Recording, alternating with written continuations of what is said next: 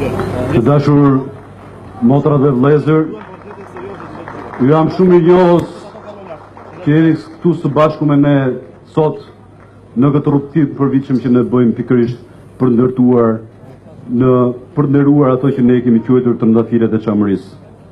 Ne edhe sot u përpoqëm që të përmbushim simbolikisht një dëshirë të këtyre motrave, vëllezërve, nënave, baballarëve tanë që janë prehur pikërisht në këtu në Klogjer.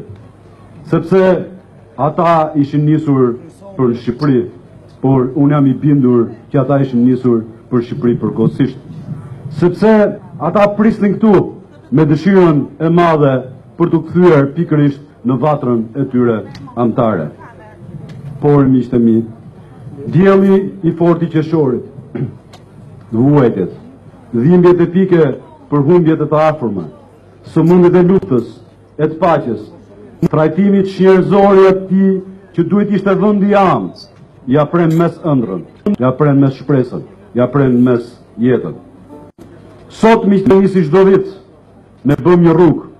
Atë rrugë pikërisht që do të donin ta bënin pikërisht këto që janë tuti që janë të rëndafilet e çamërisë. Pikërisht me kahjen nga ata e ndërruan. Miqtë mi, ne sot kemi ardhur të prirë nga flamuri. Ajo shenjë e përkatësisë sonë dhe ne kemi menduar pikërisht për ata që prehen këtu. Për ata që ne si bijtë tyre, si drejtues të PDU-s, si drejtues së shoqatës Çamëria, u dham përfundimisht një stre të fundit dhe me dinjitet, siç është kjo varrezë monumentale sot këtu. Nëse ka diçka të madhe miqtë e mi, për cilët unë dhe ne jemi krenar, është pikërisht kjo, prehja e tyre e epërme. Nuk mbeti një varr masiv, ashtu siç do donin ata që i vran me grykën e armëve, ata që u vran të afërmit, ata që i përzun drejt Shqipërisë. Miqtë e mi, ne kemi ardhur këtu dhe kemi parë që ka qenë një fushë dje, me ndushëm për disa qind. Por preja e tyre e epërme sot është një varrezë monumentale, ku ka dhe do të vendosen emrat e të gjithëve, ku është shenja e ekzistencës sonë dhe që do të mbeten përjetësisht në lavdin e kombit shqiptar. Kjo varrezë, miqtë e mi, ka brenda mesazhin e përjetësisë, por jo vetëm. Ajo flet shumë për gjithë gjallët që kalojnë në të dy krahët e kufirit. Grekët sa herë që hyjnë në Shqipëri i kujtojnë se çka bën pikërisht me shqiptarët e Çamërisë. I kujtojnë pikërisht krimet që bën paraardhësit e tyre dhe pse ata duhet që të na kërkojnë në falje.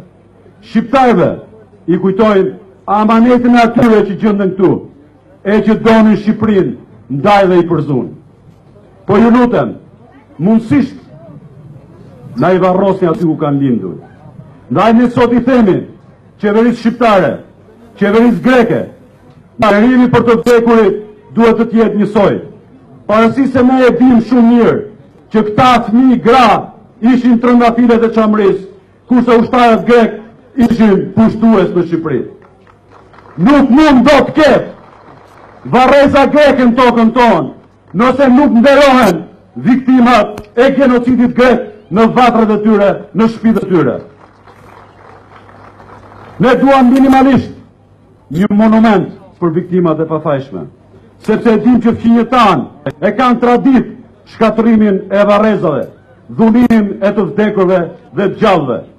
Ne duam sot të gëzojmë flutet e lirisë, pikërisht lëvizjen e lirë në dy krah. Sot, ndërsa ne kemi ecur ndra metra, kam djerë, kemi përjetuar diçka të ngjashme me dëshirën e atyre që prehen këtu, pikërisht që të kthehen Çamëri. E unë sot për ju them, ne nuk luftojmë për prona, po ne luftojmë për vatanin ton, ne luftojmë për tokën ton, për Çamërinë ton, dhe ne luftojmë për drejtësinë ton. Sepse e shumë e thjeshtë jo shpjegojmë këtë gjë. Midis tyre ka shumë foshnja, të cilët sot nëse do të ishin gjallë, do të ishin pikërisht në moshën e babait tim. Me siguri dhe ato do donin që t'ishin këtu bashkë me ne sot dhe t'i tregonim rrugën pikërisht për kthimin në Çamëri. Por fatkeqësisht nuk është e mundur, se ju ja u pret jetën nes. E ne do t'i përjetësojmë në këtë monument, i cili jo vetëm që është një monumenti i kujtesës, ata do t'jetojnë derisa të ketë drejtësi në çdo vatër shqiptari, e sidomos në çdo vatër të shqiptarit Çamëris. E ndërsa ne gjithë bashkë bëjmë këtë rrugtim, më vjen mend bashkombësit e mi një ndjesi e jashtëzakonshme e këtij përjetimi. Në vitin 1999, një ndër korifejt e përjetshëm të humanizmit evropian, Václav Havel, presidenti i Çekisë, ndërsa vizitonte Kuksin e mbushur plot në plot me shqiptar të Kosovës që kishin ikur nga vatrat e tyre, u kërkoi autoriteteve shqiptare që të bënte pak rrugë në drejtim të Kosovës. Sepse ai thoshte, unë dua të ndjehem si ata që dua të kthehen. Duke ecur qindra metra në kufirin artificial midis Shqipërisë dhe Kosovës. Kjo ishte një simbolik e jashtëzakonshme që ne shqiptarët e Çamërisë e provojmë çdo vit këtu në Llogjer dhe në qafë botë. Por miqtë e mi, nesër unë garantoj që nuk do t'jetë kështu, sepse nuk ka kufi që ndalon shqiptarët të lëvizin të lirë si të gjithë europianët. Ne miqtë e mi, do t'a këpusim njën gordiane të padrësisë greke me shpatën e drejtësisë europiane të cilët ne i besojmë fort. Por ky korifej i humanizmit dhe i drejtësisë, i drejtave të njeriut, e kanë fjalën prap për presidentin Havel. Ka thënë diçka simbolike që unë e kam përmendur shpesh në kohë të fundit, por që i përgjigjet pikërisht tragjedisë së të ndjerëve tanë që ne po i përkujtojmë sot. Ai dukej sikur i referohet pikërisht shtetit grek, shtetit gjoja homogen etnikisht, kur thoshte utopia e shtetit etnikisht të pastër është më i keq se komunizmi. E pra, ja ku e kemi shtetin që përzuri shqiptar të Çamërisë, shqiptar të Follorinës, të Kostukit, hebrejt, slavo-makedonasit, për qenë utopia e shtetit etnikisht të pasur, por më të keq se komunizmi. Por prania jonë këtu, ekzistenca jonë, e tregojnë dhe njerë që ky shtet është utopik, sepse shqiptarët të Çamërisë janë këtu dhe do t'jenë gjithmonë derisa të marrin drejtësi. Prandaj unë sot ju pyes, a nuk është Greqia sot vendi i vetëm në Europë, ju garantoj, në botë nuk e di, i pastruar etnikisht, ku janë komunitetet etnike të ndryshëm nga grekët, për cilët flet historia, por edhe historianët e emancipuar të vendit fqinj. Ju të rinj grek po ju drejtojmë juve, e jo baron portokallit, se është shumë i vjetër. Nuk doni të besoni se qytetet ku jetoni sot kanë qenë zona urbane, kanë bashkjetuar pararësit tuaj me ne shqiptarët e Çamërisë, me hebrejt, me slavo-makedonasit. Të gjithë të tjetër fatkeqësisht, jo grekët, janë zhdukur.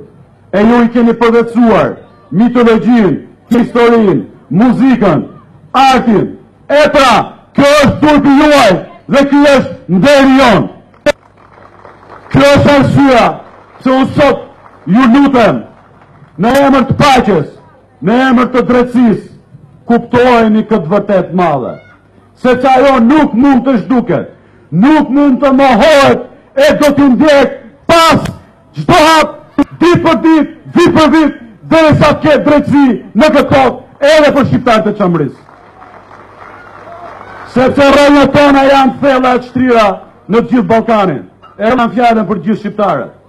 Por ato janë në Parameti, në Filat, në Margaruliç, në Ardë, në Vol, e kudo ku flitet shqip, apo në gjuhën arvanitase. Të dashur miq, kjo varrezë monumentale, në fakt, është një homazh për shpirtin tonë kombëtar, për shpirtat e të vdekurve që jetojnë edhe pasi trupi vdes fizikisht. Shikojeni mirë skenografinë natyrale që na rrethon. Shikojeni simbolikën që mbadh kjo skenografi në kufit artificial që duan të ndajnë qendrën shqiptare. Nëse u drejtova pikërisht rinis të Greqisë, sot dua t'i drejtohem atyre që janë në zgrip të moshës. Mendoni që do t'i ikni drejtësisë së Zotit në ditën e gjykimit? Jo, unë jam i bindur që drejtësia e Zotit do t'ja drejtësi edhe për shqiptarët e Çamërisë, por ne do lutemi që ju t'u mëshirojnë atë ditë. Njëkohësisht më vjen mend edhe i shprehje e Einsteinit. Shpirti, ideja dhe dashuria nuk mund shkatrohen. Mund fshim kufrit mbrenda nesh në cilët ata janë mbyllur.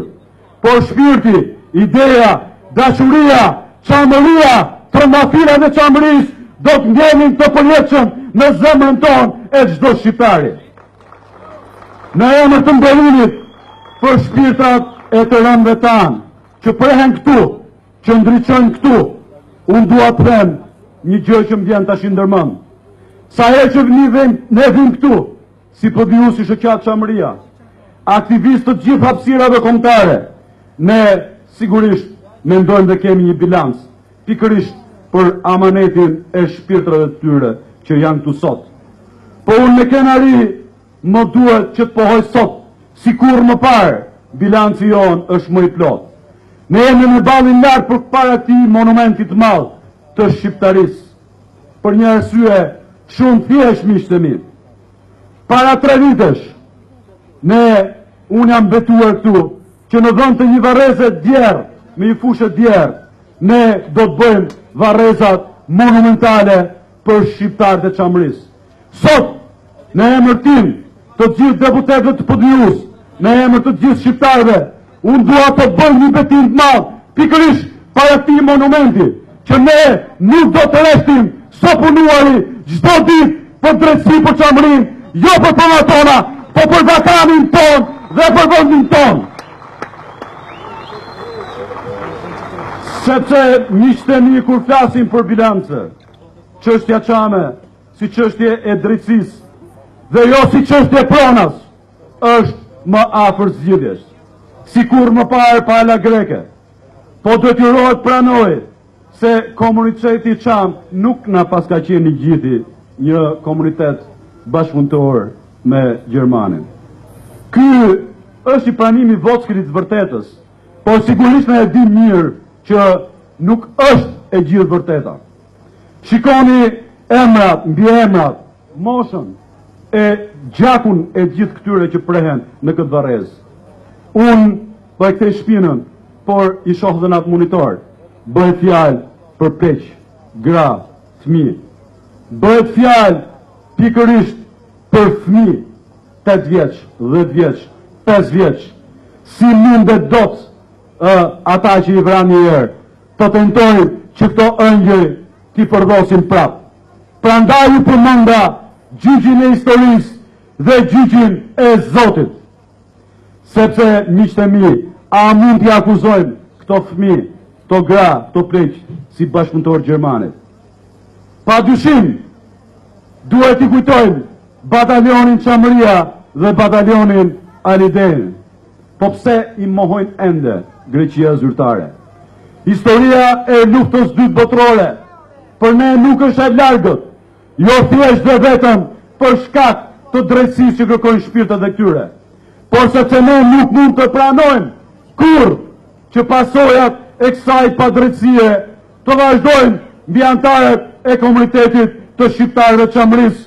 Prandaj, ne s'mund pranojmë gurin e turpit me cilën pala greke don të na damkos, sepse Çamëria është turpi i tyre që kanë ngret për mendoren e Napoleon Zervës pikërisht në Gumenic. E në këtë pikë, unë nuk jam as fare emocional, por nuk mund ta pranoj dot. Unë bashkë me miqtë e mi, jemi shumë krenar për gjithçka që kemi bërë. Por miqtë e mi, nuk mund ta durojmë dot të jemi kokurur për para gjyshërve, prindërve tanë, gjyshërve tanë, që 80 vjeç, 85 vjeç nuk i lejojnë dot më akoma që të shkojnë dhe të shohin vatrat e shtëpisë të tyre dhe ta lejnë këtë botë shumë qetë. Për çfarë demokracie po flasim këtu? Për demokracinë e Napoleon Zervës, për drejtsinë e agjinitar që i kanë në parlamentin e Greqisë, apo për demokracinë e gjyshit të Baron Portokallit? Jo, ne jemi të zot që drejtsinë ta vendosin vetë, dhe ne besojmë që fatet e çamërisë, si gjithë shqiptarët, ne kemi marrë vetë në dorë. Miqtë e mi, sikur më parë, ne e kemi parë që çështja çame është vendosur në agjendën diplomatike. Ajo po ndërkombëtarizohet, sepse sikur më parë, shteti shqiptar çështjen çame e ka dhënë aty ku duhet. Dhe më duhet që t'jem në njohës edhe në emrin tuaj, kryeministrit, ministrit jashtëm, presidentit e Republikës, po edhe opozitës shqiptare që u bashkua në një zë për herë të parë për të drejtën e shqiptarëve. Dhe unë jam i bindur që ajo po ndërkombëtarizohet shumë shpejt, sepse ne jemi bindur që do ta zgjidhim me rrugë paqësore, diplomatike dhe juridike çështjen çame. Ne shumë shpejt, siç e kemi bërë me dije edhe në memorandumin e bashkëpunimit me shoqatën Çamëria, do të fillojmë nga puna me komitetin për jetësimin e hapave që ka projektuar studioja legale britanike. Sepse zgjidhja është afër dhe ora e zbërtetës po troket. Shumë shpejt, miqtë e mi, ne do të fillojmë që të grumullojmë nëpërmjet një portali online të gjitha provat, dëshmit, faktet mbi humbjet njerëzore, materiale, pronësore të gjithë shqiptarëve në Greqi. Kjo do të na shërbejë pikërisht për të bërë gjyqin e të vërtetës përballë atyre që bën genocid. Sepse miqtë e mi, ne jemi krenarë që çështjen çame e bën pjesë të çështjes sonë kombëtare, që ne e rritëm krenarim për origjinën tonë. Sot, për shqiptarët e Çamërisë flitet kudo. Madje edhe në stadiumet europiane e pat, miqtë e mi, se si një banderon i të meron ata që duan që të mbrojnë krimet e paraardhësve të tyre.